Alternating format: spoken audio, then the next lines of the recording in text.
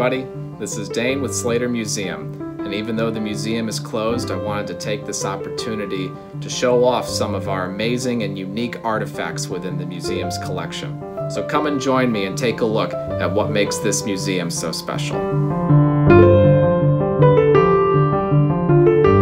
Today we're going to be looking at another plaster cast in our amazing collection of plaster casts here at Slater Museum.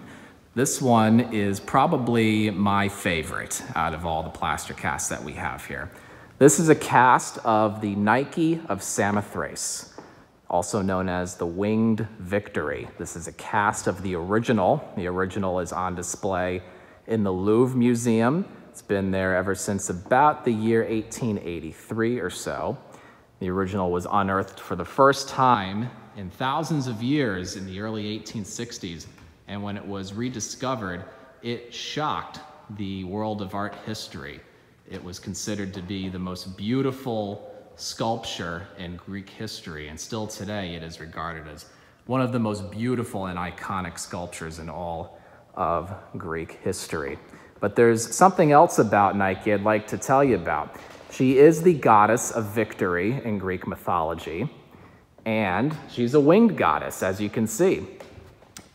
But the neat thing is something I'm going to show you over here, because just like so many companies and brands out there, they like to borrow from history. They like to borrow from the past.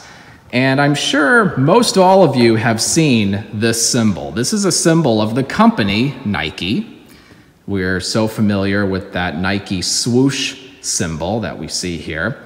But the neat thing about this symbol is when the company was being formed in the mid-1960s, they're trying to figure out, well, what do we use as a logo? How are we going to brand our company?